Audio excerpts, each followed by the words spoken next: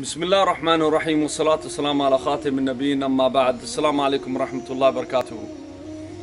Why would Surah Al Asr be extremely important for you at this time? We hear it in the Jummah khutbah, everybody keeps quoting it, and nobody really pays much attention to the message behind the surah itself.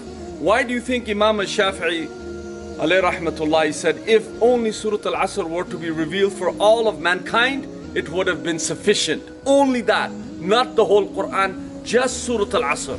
Why? Because it said, Bismillah ar-Rahman ar-Rahim, in the name of Allah, most gracious, most merciful, wal Asr. By the declining day, that's why Asir is squeezed. The day when it finishes is squeezed. It squeezes mankind, everything is squeezed. By the declining time. So it is another, by the declining, meaning it's in a decline. Wal Asr, innal insana lafi khusrin. That verily mankind is in a state of loss. It didn't say al-khusr.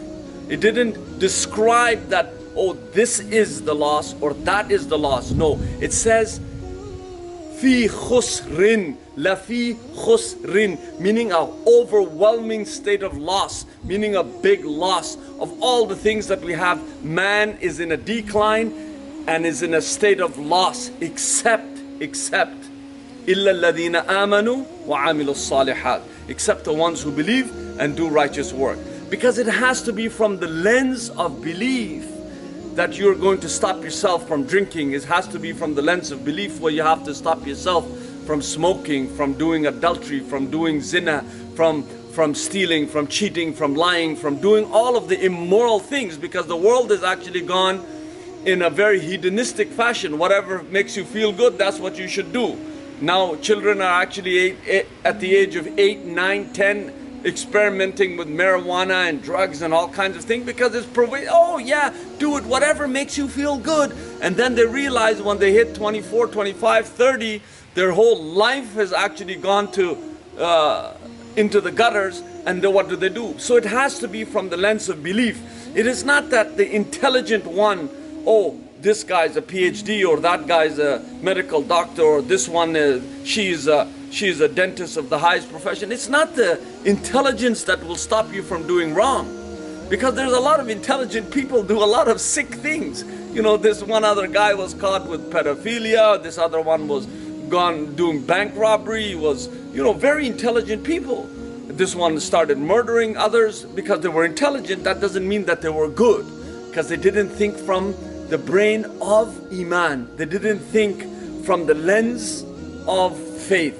إِلَّا الَّذِينَ آمَنُوا وَعَمِلُوا الصَّالِحَاتِ, except the ones who believe and do righteous works. So righteous works is actually when you believe, when you truly believe, your works will be righteous. Why? You will do good things to others. You will not shun kindness. You will be a kind person. You will be compassionate. You will have empathy for the poor and the downtrodden, for the needy, for the orphans. You will help feed the hungry. You will do things that will actually give you goodness in your heart. That's what belief actually brings. That's why it's from the lens of belief. This surah is extremely important for you and I. And then Allah subhanahu wa ta'ala says, وَتَوَاصَوْا بِالْحَقِّ وَتَوَاصَوْا بِالصَّبْرِ, and the ones who enjoin one another to truth and enjoin one another to patience. I believe, this is my personal opinion, that when you enjoin people to truth, you have to bear patiently. You see, it's not you just enjoining to truth and just waiting patiently. No, you have to bear patiently, because when you tell people nowadays, hey look, stop doing that, meaning I could have never believed in my lifetime that I would think that some of the hadith of the Messenger of Allah ﷺ would come true, that people would be openly fornicating on the street, and the best of us will say, could you please do it somewhere else? I said, when will that time come? That's so far. I mean, that's not in my lifetime. Now it's rampant. It's something that even animals don't do things like that. So it's there. So for us, we have to understand that when you actually enjoin to truth, and you say in this world, when you say, listen, smoking is not good for you, alcohol is not good for you, cheating on your spouse is not good for you, all of these vulgar talks and all of these things, cheating and lying, and whether you're blue collar, red collar, white collar, yellow collar, whatever collar you are, it doesn't it doesn't cut it. It does not matter, meaning to say the standard of Islam is the same for everyone. You cannot cheat, you cannot lie, you cannot do all of those things. But at the same time, when you tell people you can't do that, what will happen?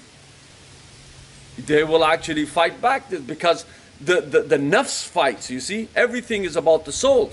Because even as Muslims, we are there and we say, yeah, okay, I don't care about drinking, so that's okay. Oh, but I care about smoking, so that should be fine. I'll bring, oh, it's just makruh. Even though it destroys my lungs and destroys the environment and destroys a lot of things. No problem. I'd rather pay $20 for cigarettes rather than actually feed a hungry family for a whole month. So you justify your wrongdoings because at the time your nafs doesn't care about alcohol, no problem, but your nafs cares about cigarette. So at the end of the day, it is not what Allah subhanahu wa ta'ala is saying, it is what your nafs is saying. So what I'm trying to say here is that these four categories in Surah Al Asr, because mankind is in a state of loss, a big overwhelming loss. What is in a state of loss? Aminu, the ones who believe, do righteous works, the ones who enjoin to truth, and the ones who actually enjoin to sabr after saying the truth. Be ready to actually take the backlash, especially in the days that we're going ahead. This hedonistic model that we have brought for the world, and with this great internet, while the little people are trying to do a little bandage job at the end, trying to do good works, coming to you, giving you a good message, the overwhelming effect of the internet is so inundating that the human being's soul is actually suppressed right to the bottom. It's lascivious. It takes you towards an angle of immorality that could have never ever been thought from our forefathers, and it's getting worse and worse every day. So brothers and sisters, try to enjoy these 4 points and have Allah subhanahu wa ta'ala as your goal, and make sure you think with the lens of the iman, you think with the heart of iman, because it has to come from iman first. You have to strengthen your iman. Nothing else counts. It has to start. Your beginning to the trajectory towards righteousness has to start with iman. Amantu billahi wa rasulihi. That you believe in Allah and then you believe in His Messenger. This has to be the start. It cannot be from an intellectual pursuit of, oh, I'm intellectualizing a great theory. It does not come there. As I told you before, intellectual people, some of them do very horrible and immoral things. It's not the intellect. Intellect's great to use when it actually has been wrapped with morality and wrapped with belief. So may Allah subhanahu wa ta'ala give you this guidance, inshallah, and bless all of you and keep you away from a lot of wrong things. This is the time where you actually have to stand and take the coals in your hand and really have to take a stance. May Allah subhanahu wa ta'ala bless you and guide you and give you better days ahead. May Allah subhanahu wa ta'ala protect all of mankind. Ameen.